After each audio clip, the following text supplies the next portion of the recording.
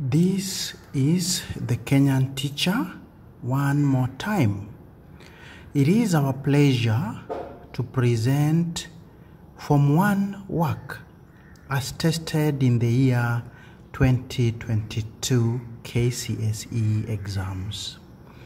This is 233/1 Chemistry Paper 1. Before we begin, we look at some statistics concerning Form 1 syllabus. So in the year 2022, Form 1 content was tested in 4 questions. That is question 4, question 18, question 19, and question number 21. Each question was 3 marks, giving a total of 12 marks in the whole paper, representing 15% of the total marks in Chemistry Paper 1 for the year. Welcome as we take you through the expected responses to these 4 questions.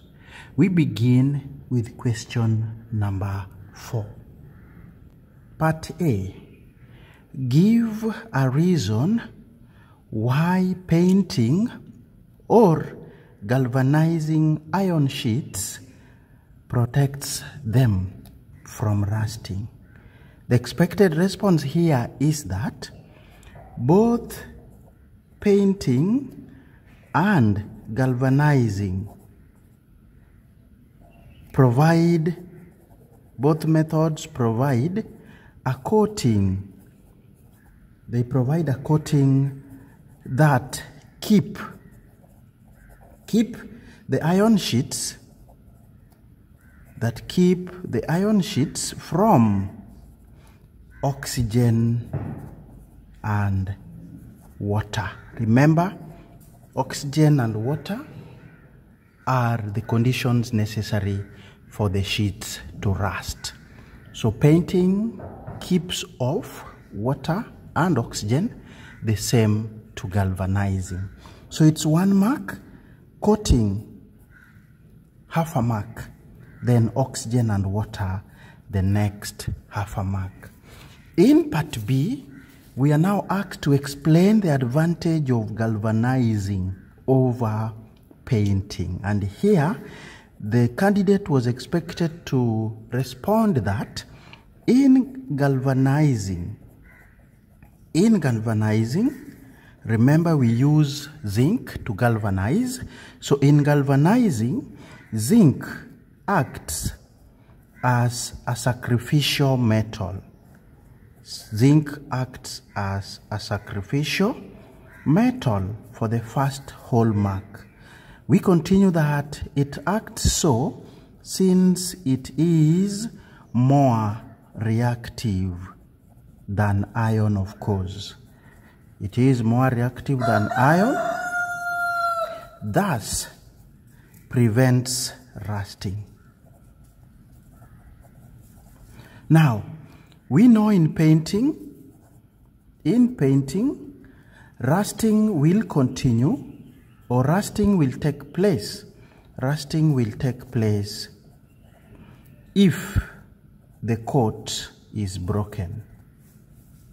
So here, when you break the coat, rusting goes on. But in galvanizing, even if the coat is broken, zinc will still be sacrificed at the expense of iron. So it was 2 marks.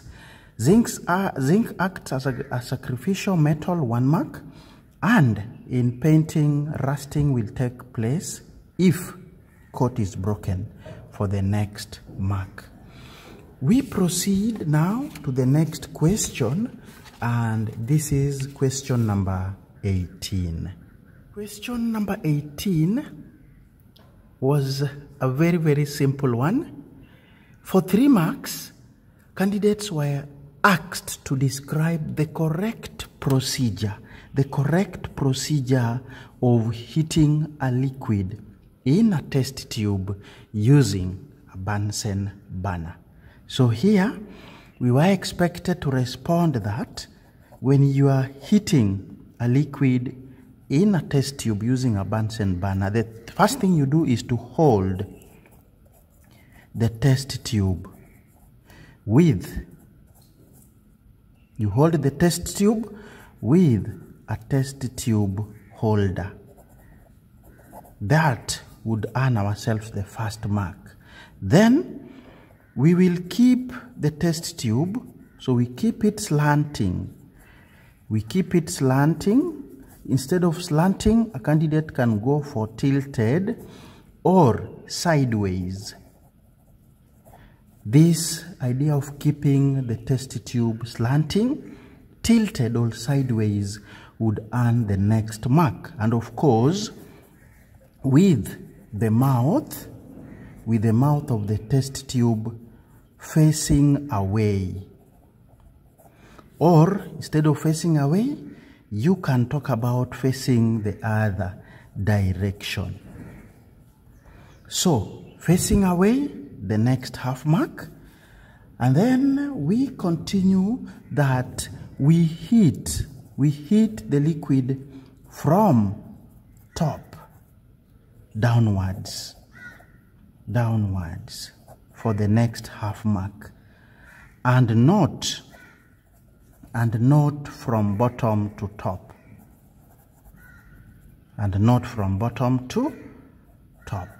And as we do this, we rotate. Instead of rotating, we can use the word remove, or you can use the word withdraw. Withdraw from the flame occasionally. So rotating the next half mark, giving us a total marks of 3. So candidates, this is the correct procedure of using a test tube to heat a liquid using a Bunsen burner. Now you know. We proceed to the next question, and that is number 19. Question 19. The melting and boiling points of naphthalene are 80 degrees Celsius and 218 degrees Celsius respectively.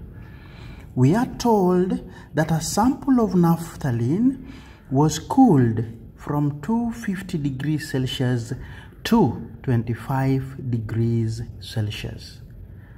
Candidates were expected that on the axis provided, sketch and label the cooling curve that would be obtained. So the axes given were plain. There were no calibrations. Temperature on the y-axis and time on the x-axis. A student was expected to plot temperatures given here, beginning with 250 up here and 25 degrees Celsius down here.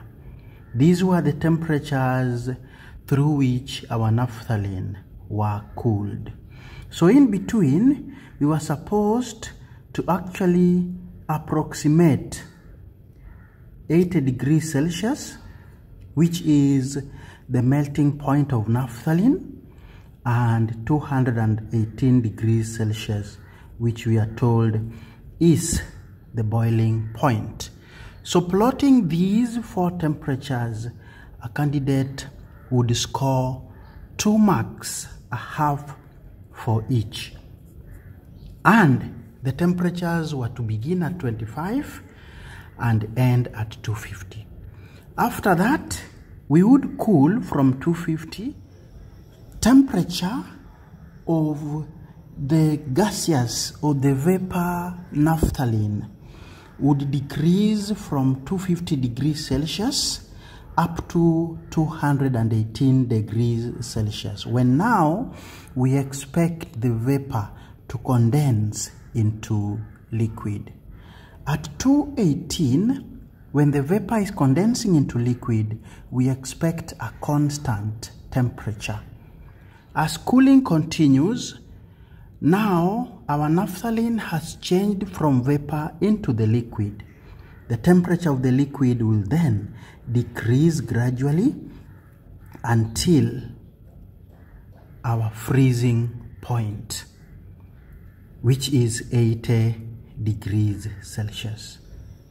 At the freezing point, again, we expect temperature to remain constant, and then as our liquid changes into solid, the temperature of the solid would again gradually decrease. So this would be the expected shape of our cooling curve. We have scored 2 marks already, so the 3rd mark would come from the general shape of the graph or of the curve. 1 more mark, totaling to 3 marks as directed by the question. Question 21. Table 4 gives the boiling points of 3 liquids. We have hexane, 68.7 degrees Celsius, butanol, 99.5 degrees Celsius, and water at 100. So we are asked to describe how the following mixtures can be separated. The first one being hexane and butanol. We look at the temperatures, very close. Hexane 68.7, butanol 99.5. So here, the method we would actually use is fractional distillation. But just mentioning the method would only earn ourselves not 1 mark, but half a mark. The question is very clear. We are supposed to describe. So you don't stop at mentioning the method. You continue to write that. We are supposed to put the two liquids in a fractionating column. From there, we are supposed to heat for half mark the mixture. Heat the mixture gently. Then what do we expect? We expect hexane to distill off at 68.7 degrees Celsius, leaving butanol as residue. So it's 1.5, mentioning the method half, heating the mixture another half, and telling us that hexane distills off the last half mark. Last question, we were asked to again describe how to separate hexane and water as a mixture. Here, hexane, we know, is not miscible with water. They don't mix completely. They form layers. So we first start by mentioning the method that we can use. So the method you can use is use of separating funnel. Instead of separating funnel, we can use a burette, we can use a dropper, or we can even use a teat pipette. But even decantation method can work. So mentioning any of these would earn ourselves the first mark. Then we now continue with our description that the two liquids form 2 layers, or a candidate can say they are immiscible once you put them in any one of those apparatus mentioned up there. So we know that because it is less dense, hexane will float on water. So what do? We drain the bottom of the flask, or rather the funnel. We drain the bottom layer, of course, of the funnel. Then we discard the interface. And finally, hexane remains in the flask or the funnel. For the last half mark, so hexane remaining, the last half mark, then the two liquids forming two layers or are immiscible will also earn ourselves a half a mark. Dear candidates, with that, we've come to the end of our short video where we have reviewed Form 1 syllabus as tested in the year 2022, Chemistry, Paper 1. We ask that you subscribe to our channel and keep it right here for more insightful reviews. Thanks for watching.